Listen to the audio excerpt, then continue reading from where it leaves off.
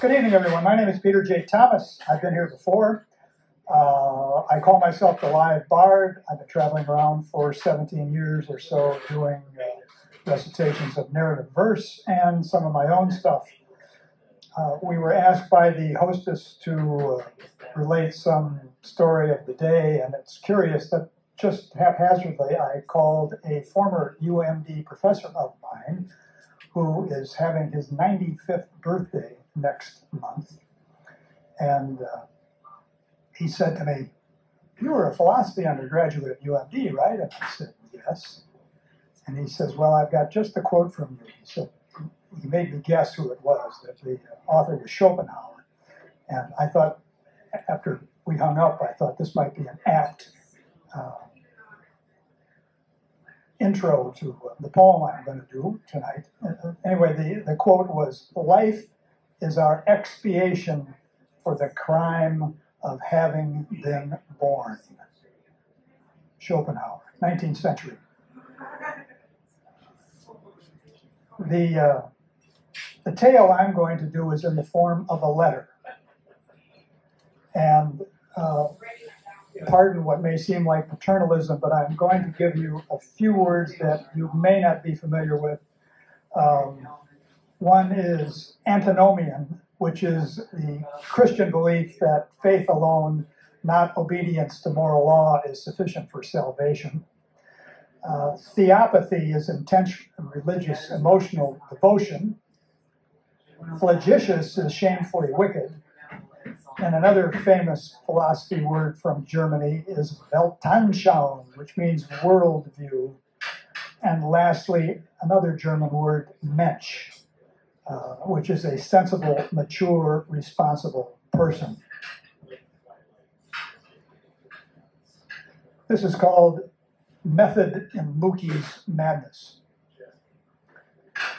Dear Sir, I've been distinctly intrigued by your persona for some time now, ever since you opposed the U.S.-led invasion of your country, though your acquiescence back then struck me as odd because you and your Shia followers had been persecuted for so long by Saddam Hussein and his Sunni minions. And paradoxically, defense of one's homeland is a belief in total harmony with that of U.S. gun owners who argue that it's precisely the need for citizens of a nation to be able to repel an invasion, exactly the kind of offensive the American-led coalition undertook against you in Iraq, that sustains the basis for the Second Amendment. But we'll skip that digression for now because it's you in which I'm most interested. After all, how many religious leaders since the Middle Ages have led their own army? And how many leaders of any ilk displayed the presence of mind that you did when, instead of racing to fill a gaping power void, you demurred?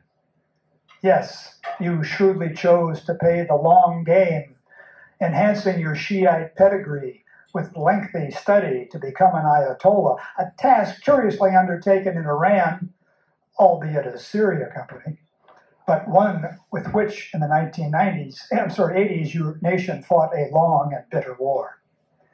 Yes, sir, I find you quite the savvy dude. And so, what do you say, Mr. Al-Sadr? What's the chance we could get together for a drink? Just the two of us. I'm guessing that alcoholic spirits won't be on your preferred beverage menu, so maybe we could meet for coffee. Some of that dense, sweet stuff flavored with cardamom that you probably like. How about a rendezvous at some sidewalk cafe, maybe lost in a crowd of some bustling Baghdad bazaar? Of course, I suppose you'll need your security deal, and so outside the green zone is fine because I'm sure that if I'm your guest, I'll be well protected by your Mahdi army. Where might we begin our little task, you may ask? It would seem we have one thing in common. We were both raised to believe in a supreme being, right? Each of us infused with an indomitable faith in the purported existence of an all-knowing, all-powerful creator. Yes, as a child, belief in the big guy in the sky enchanted me. I remember at the age of 7, I partook for the first time in an enigmatic ceremony known as Holy Communion, and I experienced, I really did, the most profound sensation of bliss. Why, the moment the priest placed that unleavened disc of consecrated bread in my tongue, you know it was thin and brittle and tasted something akin to vanilla-flavored cardboard, which was okay because I hadn't been allowed to eat anything since the previous evening. And yes, I'd been counseled to allow the body of Christ to dissolve slowly in my mouth because the wafer was not to be chewed, as that would have been deemed disrespectful, and I had cannibalized the embodiment of the Son of God. Anyway, the moment I received that sanctifying host, I was filled with an exuberant theopathy that when the service ended, I raced to find my best friend John, proclaiming that I could feel God dwell within me, and then pledged that henceforth I would emulate the virtuous lives of the saints and strive to act in the most exemplary manner. And for some years thereafter, such devotion underlay my every action, at least until adolescence arrived and I became routinely tempted by the dark side. But nevertheless, the point of this goody two-shoes tale is that I want you to realize that I get the God thing. I really get it, even if it's not your version of divinity. And so I'm keen to know how my warm, fuzzy, feel-good fairy tale experience meshes with your religious upbringing, because you see, I know a little bit about your background. I've read that when you were the age of 7, your uncle Bakr, a notable Iraqi holy man, a grand Ayatollah no less, was assassinated. It's rumored he was killed by having a metal spike driven into his skull, but not before he was forced to watch his sister first raped and then murdered. So please forgive what may be perceived as an untoward perversion on my part, but I wonder what your reaction was when you learned of these abominations, as I'm having a hard time seeing how a child who believed in the existence of the Almighty could comprehend the infliction of such malice by mortals such a deity had created.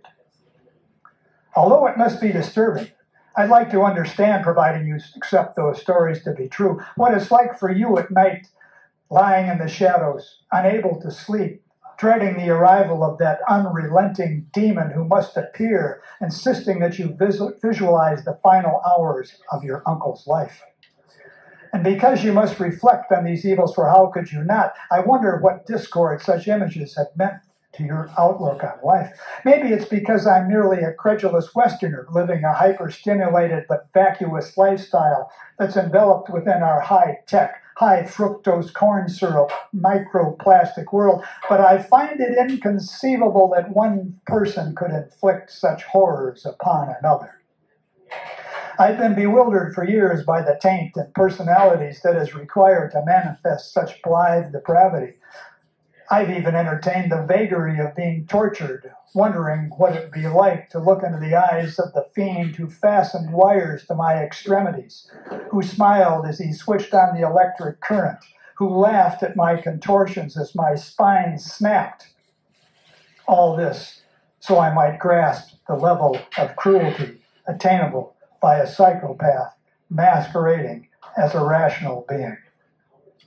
So I was hoping that you, who has no doubt given this topic more contemplation than I ever could, would be able to help me understand how your uncle's tormentors could undertake such a flagitious act. Or maybe the more incisive question is, how have you resigned yourself to such act? Does the God you worship help you bear the unthinkable? Or does the cynicism of your own cherished beliefs sometimes creep into your soul and threaten schism between you and your God?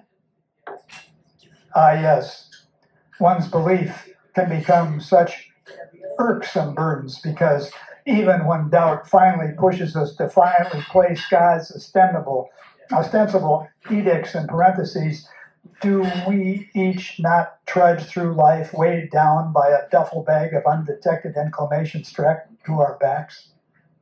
Do we not bear the behavior patterns extracted from childhood indoctrination, the remnants of which continue to shape, even dictate our conduct during our all too brief span of our frenetic earthly romp? In my case, it was my growing awareness of the shaky hold humans exhibit in understanding their own selves that led to my corresponding need to unify my own inner untidiness. Yes, I saw the need to reconcile the deceptive gaps between what I felt with what I thought with what I said, what I said with what I did. All this, mind you, while trying to make sense of the appalling ensemble of societal folly, and finally, in my late 20s, inducing me to disengage from it desultory Weltanschauung and embark on an introspective sabbatical to the supposed serenity of a simpler life as a ski bum in the Colorado Rockies. Which reminds me, I've read that when you were in your 20s, your father and your two brothers were murdered, gunned down in a daylight attack, allegedly on orders from your own government. Acknowledging that your family was of a different Islamic persuasion than that of the ruler at the time, America's old friend Saddam Hussein, will you be able to explain why the circumstance of him being a Sunni, as distinguished from you being a Shiite, is so critical to how each of you behaves on earth? Does belonging to one idiosyncratic sect supersede one's collective status as a mensch? Of course, now, as I ruminate on all this, it seems certain that your ways are far more forthright than ours. Yes, maybe it's Occidental society that is the anomaly. You have a life and death investment in your beliefs, unlike the rest of us who concern ourselves with reading pop-up news headlines on our smartphones, which may or may not have anything to do with life's turmoil, but more likely with a pending automobile tire sale or the latest upset in college football. Yeah, we in the West have a hard time getting excited what happened as far back as last week, unless it was a record number of hits received on our social media page. It's true, Christianity in our part of the globe isn't nearly as energized as Islam is in yours. After 2 millennia, what remains of our pliant religions is that the faithful blandly acknowledge that evil exists somewhere out there, then meekly gloss over their moral frailty and simply accede to it. Yep, they pray for salvation, only to give in to temptation with impunity and then have the audacity to expect forgiveness. It's as though each of them had been given an anti-pneumonian get-out-of-hell-free card. It's funny, too, because there's a lot of soul-searching that goes on in that storybook we call the Bible that might serve as a model for accepting more personal responsibility. And there's a lot of civility there, too. People on record simply doing good things for others. Oh, sure, I know there's no guaranteed payback for self-altruism. It's based on charity, one of those many virtues which I, as a child, was socialized to strive for. Come on, Mook, you've certainly heard of the golden rule, right? Do unto others as you would have them do unto you. That's from the evangelist Matthew, writing 6 centuries before the prophet. Which reminds me, as you are reputed to have ordered the execution of any number of your opponents, and as you are a professed man of God, I am most eager to know how your view of humanity can reconcile itself to such bloodthirsty expediency. So what do you say, sir? I'd really like to share some time with you over coffee, because I think you and I can help me figure out a lot of what's going on inside of my own head. Thank you. And very truly yours. A method in Mookie's madness, ladies and gentlemen. Thank you.